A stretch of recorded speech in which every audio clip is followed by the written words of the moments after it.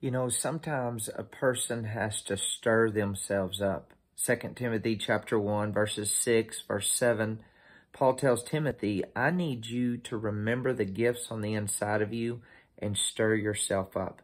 Remind yourself that you're forgiven. Remind yourself that you're the righteousness of God. Remind yourself that you're an overcomer, that you're more than a conqueror.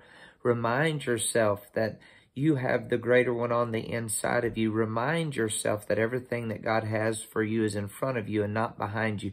Remind yourself that God is working all things together for your good because you do love God and you are called according to his purpose. Remind yourself that the angels of God hearken unto his word as you do his word, as you speak his word.